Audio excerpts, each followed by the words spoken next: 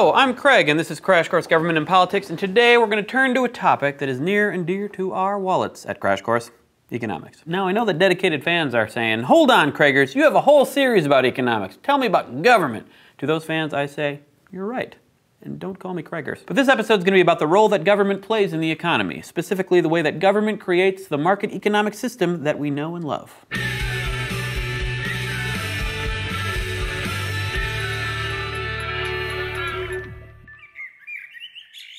Before I get into the ways that government creates a market economy, let me be right up front and say that we're going to posit that without some government, it wouldn't be possible for a market economy to exist. What? I realize that this is a bit controversial, with many people believing that markets are natural phenomena that follow laws like supply and demand that are analogous to real physical laws like, say, gravity, which is also a movie starring George Clooney. He aged so well. This is an interesting construct and one that has important political ramifications, because if you believe in it, then basically there's nothing that the government can or should do to improve the economy. I'll leave it to commenters to argue this point, but I stand by my statement. We wouldn't have a market economy without government. So, economically minded political scientists and politically minded economists will tell you that there are a number of ways that government structures the economy in the US. I'm going to go over 8 of them, although there might be more. So, in no particular order, here goes. The government creates and maintains a market economy by establishing law and order, defining rules of property, governing rules of exchange, setting market standards, providing public goods, creating a labor force, ameliorating externalities, and promoting competition. I think most of us can agree that a big part of government's job is to establish law and order. This idea goes back at least as far as the Enlightenment and Thomas Hobbes, but since this isn't Crash Course political philosophy, I'm going to move on. Law and order helps to structure the economy by providing predictability. It's much harder to engage in trade or production for profit if you suspect that what you have to trade or sell may be taken away by bandits, like the Hamburglar. But only in that case, only if it's actually burgers that you're trading. But it's not just that the government, if it's doing its job, can protect us from being robbed in the literal sense of the Hamburglar stealing our delicious, delicious burgers. The government creates a legal system that can punish people who commit fraud, and knowing that they can be punished prevents people from committing fraud, or at least I hope it does.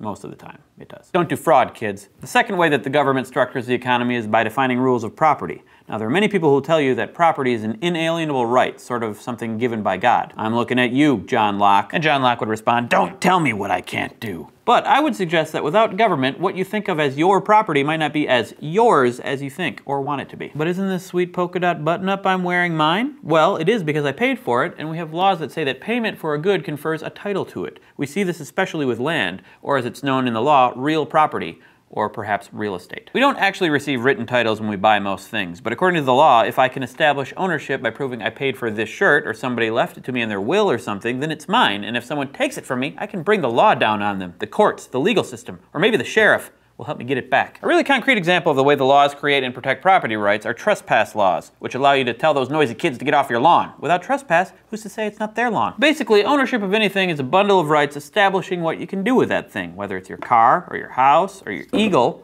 And without legally established ownership rules, we can't buy or sell or punch anything. And speaking of buying and selling, another way that the government structures the economy is through setting and governing rules of exchange. Let's go to the thought bubble. In most states, there are complex rules that explain how and when, or even if you can sell something. For example, some localities like Indiana have so-called blue laws that prevent you from buying or selling alcohol on certain days. Some counties in some states are completely dry, meaning that you can't buy or sell alcohol at all. And for a brief terrible period in the US, prohibition, the 18th Amendment to the Constitution prohibited the manufacture, sale, or transportation of intoxicating liquors. Manufacture, sale, and transportation sound like the 3 main ingredients in an economy to me. Some exchanges are still flat out forbidden by laws in the US. Many drugs are called controlled substances for a reason, and that reason is that they are subject to government control. Some drugs are prohibited outright, and if you can make or sell or buy them, you can be punished by the government. There are also laws preventing you from selling yourself into slavery, or from selling your body through prostitution, or selling parts of your body like your kidneys. Some economists may question the wisdom of these rules, but they exist, and by making and enforcing them, the government can exert powerful control over what can and cannot be exchanged. Thanks, Thought Bubble. Probably less controversial than the rules governing exchange is the government's role in setting market standards. This is something governments have been doing for a very long time, and you've probably learned about it in history class as the government's setting up weights and measures. This may not seem like such a big deal until you consider that if you're paying someone for a pound of chickpeas, you need to know what a pound is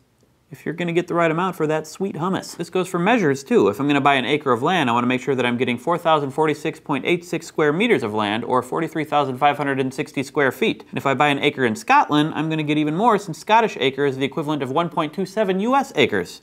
Plus, no one will look at me funny when I'm eating my haggis. Basically, this means that the government ensures that buyers and sellers are operating on the same playing field. This used to be even more important when currency contained precious metals, but I don't want to get into the big argument about pennies and nickels. That's John Green's thing, and we've all established that I'm not John Green. This brings us to public goods. Public goods are things and services that the government provides that can be enjoyed by everyone, and once provided, cannot be denied to a particular subset of the population. One example is public transportation. In many places, the government provides bus or subway services to residents. Not for free, but at highly subsidized costs, although if you've ridden the New York subway recently, it doesn't always seem like the subsidies are big enough. In many cases, the government steps in to provide public goods when markets wouldn't. It's not likely that private companies would provide an air traffic control system, and even if they did, it would have to be highly regulated by the government anyway, because you don't want different cities and states enacting different rules about air travel. That would be a literal disaster. Also, if it were up to unregulated markets, there wouldn't be any affordable flights to places with small populations because they wouldn't be profitable. A really good example of the government providing a public good where the market wouldn't step in is the rural electrification projects of the New Deal, the most famous of which sprang up from the Tennessee Valley Authority. It wouldn't have been profitable for power companies to provide electricity to rural towns and farms, so the government stepped in and provided it. And since without electricity it's pretty hard to watch Crash Course, I'm glad they did.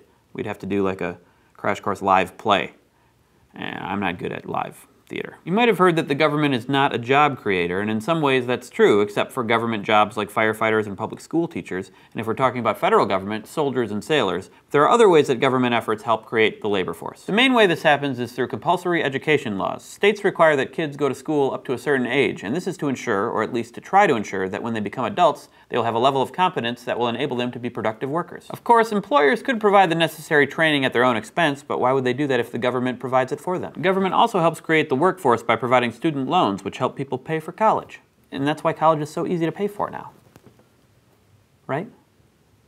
Wink. There are government-run training programs, and I suppose the potential for the government to employ more people, like it did during the Great Depression, with programs like the Works Progress Administration and the Civilian Conservation Corps. Now, if you'll allow me to put on my economist hat, Stan, do we have budget for an economist hat? No. Oh, apparently economists wear very expensive hats. I will try to explain what the government does to ameliorate negative externalities.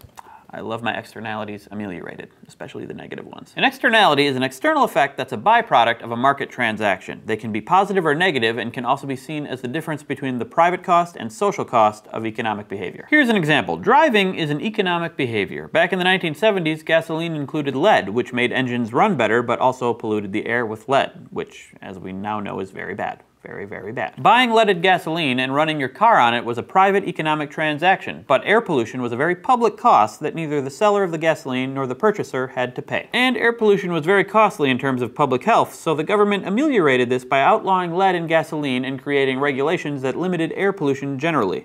What this did was force companies, and by extension purchasers, to pay for those negative external costs. Regulation is one way to deal with negative externalities. Another is through taxes, which we'll deal with in another episode. The last way that the government creates our market economy, at least the last way I'm going to talk about, is by promoting competition. According to our old friend Adam Smith, the essence of a functioning market system is competition, and in a perfect world, competition would ensure that people got the best products at the best prices. But history has shown that corporations and individuals have often tried to stifle competition and create monopolies. If there's only one firm selling a product, that firm can charge whatever it wants. And this monopoly condition doesn't usually benefit consumers, at least not as much as it benefits monopolists. So government can and has stepped in to create laws to regulate monopolies. The best known of these are the antitrust laws, which are sometimes used against big corporations like Standard Oil, or more recently, Microsoft. And the government can also grant antitrust exemptions that allow monopolies, as it did for Major League Baseball. Either way, the government, under the Commerce Clause in the Constitution, can pass laws that promote or inhibit competition, although usually it tries to make the marketplace more, rather than less, competitive. So that's why I say the government has a big role to play in making a free market economy. You may not be convinced that without government, a free market system wouldn't be possible, and that's okay.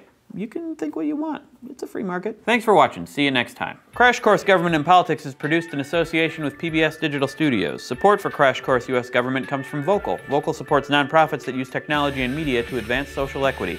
Learn more about their mission and initiatives at vocal.org. Crash Course was made with the help of all of these free marketeers. Thanks for watching.